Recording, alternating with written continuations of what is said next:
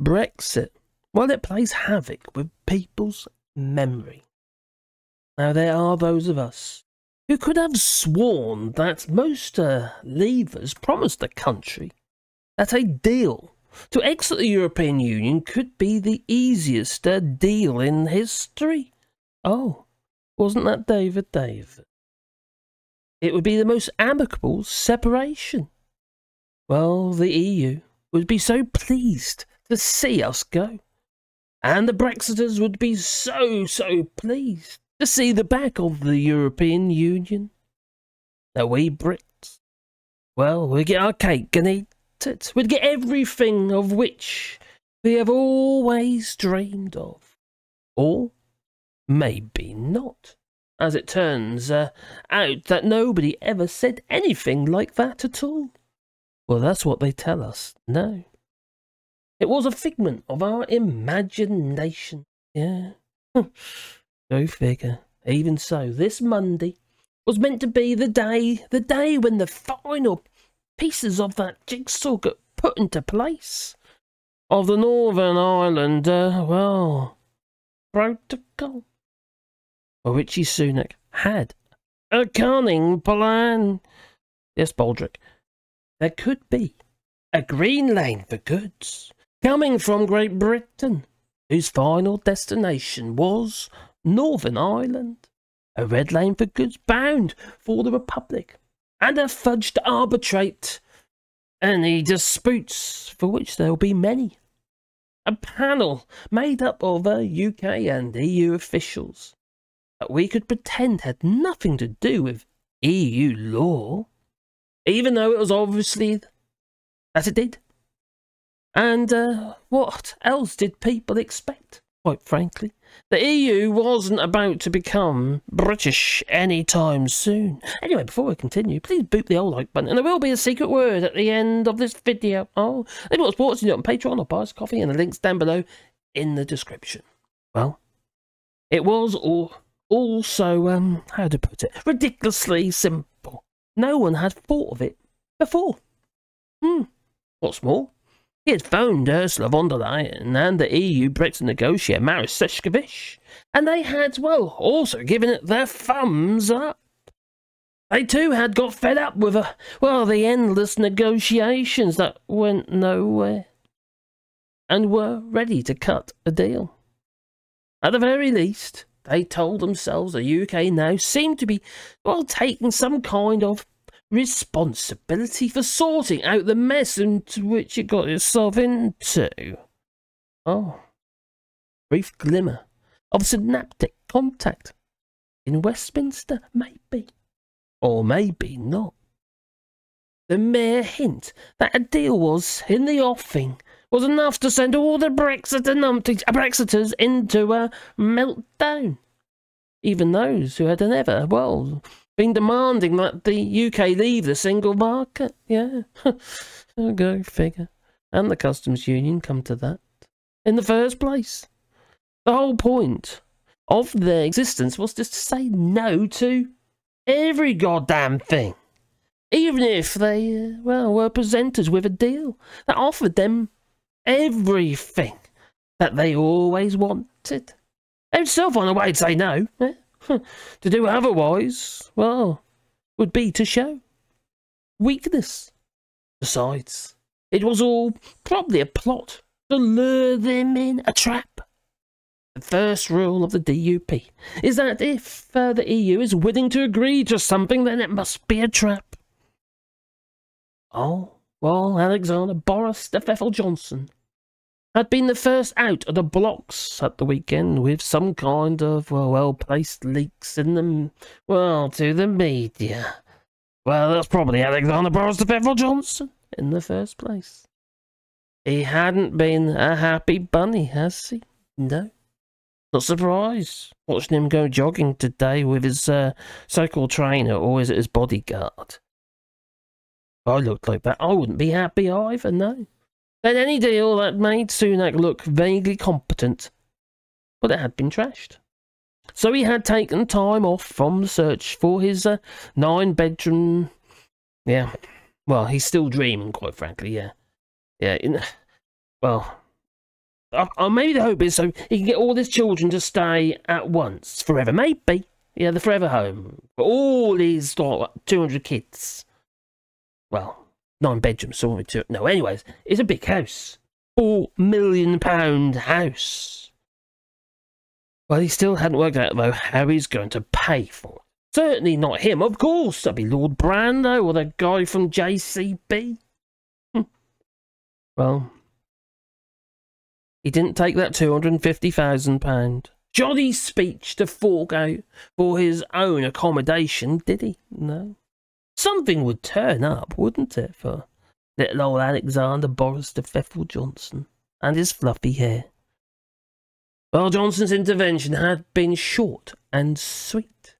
Penny Mordaunt said it was Boris just being Boris. Well, any deal that Sunak had made had to be dodgy, even though he had been a leaver from the start.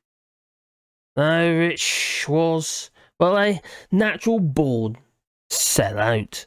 He wasn't to be trusted. No, he's like a turncoat. You can't trust him. No, he's slimy. There was no such thing as a fair compromise when it came to Brexit. Only unfair compromises would do. So what was needed was to make his bill to, well, disapply any part of the Northern Ireland Protocol that he and the idiotic Frosty, the snowman, had negotiated was passed, even though it was, well, stuck in the House of Lords, with no hope of it ever being voted through. It had to be, well, passed. Was his. And Boris must get what Boris wants. It was a necessary backstop. We couldn't have the EU thinking that we had ever intended to keep our word. No. Michel Barnier's, well, he said he lost all trust. Well, the protocol had only been a bit of a nonsense to get Brexit through Parliament and help along that oven-ready deal. No one had ever meant it to be taken seriously, no. Alexander Boris de Pfeffel Johnson's remarks are not totally unhelpful. That's what Penny Mordaunt had said. But Johnson had been rather taken aback by that. Oh, really? He had certainly intended them to be, well, totally unhelpful. Why give Rich an even break, considering that he pulled the rug from underneath Boris? It would never have occurred to him to do something from which Sunak, well, could possibly benefit. Turn the screws, the thumb screws, you could say. Brexit had destroyed greater men and women, and Sunak most definitely. Now let him take the consequences. He's got his head on the block. Others have been, well, almost as unhelpful, deliberately obstructive. That will do nicely. Take Simon Clarke, for instance, and that ex-moronic Bernard Jenkin. Well, they had suggested the protocol bill to be held in reserve, just so it could be, well, to terrify the EU, because the threat of the UK passing a law that enabled it to break international law was keeping the EU awake at night, or not.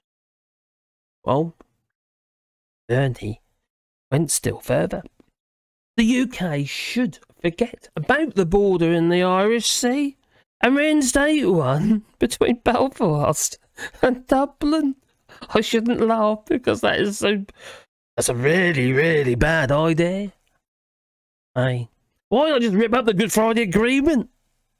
You might as well, if that's the case. Or maybe the EU just wouldn't bother to check if factories in the north were manufacturing goods to EU standards. Well, the pigs are flying. That they are. Now, Rich acknowledged defeat. Of course he could get his deal through Parliament, but only with Labour votes. Politically, very damaging. Sure, it would be the right thing to do, though. Right for the country. But since, well, when he was he's not interested in doing what was best for the country. I can't remember. No. It's never. Party first, always. It's either that or Partygate. They all got fines, after all. Always, yeah. Party comes first. So there was nothing for it. He sent James cleverly back to Seshkovich with instructions to agree to nothing for the time being. We'd waited 7 years for a deal on Northern Ireland. Oh, I thought we had one. What is, I don't know, a wee bit longer. What do you reckon? Leave it in the comments down below. Oh, when will it end? Blimey. Well, thinking of bad deals, let's think of bad, narcotics deals. I'm going to think of Breaking Bad. So, the word today, which is a movie, but also it's a series, is Breaking Bad. Because, well, Northern Ireland Protocol, which was, that's quite frank, was a perfectly good deal, has gone bad. With, Rishi Sunak, Alexander Boris, Feffel Johnson at the wheel. Oh yeah, that was that other person in the ship, like the ship passing in the night. What was it? Something like Lettuce or something. What was her name again? Oh, I wonder. Oh, Liz Truss. Yeah, she's the one who presides over the hospital with 1,500 acro props. I think Britain's broken. What do you reckon? Leave it in the comments down below. And don't forget, the secret word of the day is Breaking Bad. And we are planting 1,000 trees on 2 hectares of land here in France. If you will be part of that, there's a GoFundMe link down below in the description for which you can make a contribution and we'll plant a tree on your behalf. And we'll put your name with it on a wooden sign, which I'll make with a rotor or biography. And we're also making bat boxes, bird boxes. We're doing a rewilding for the benefit of the animals. If you won't be part of that, there is a link down below. But don't forget, the secret word of the day is, well, it's 2 words, I suppose. It's Breaking Bad. Oh, that was a really good film, that was. Yeah. Or TV show. Yeah. Anyway, time to go.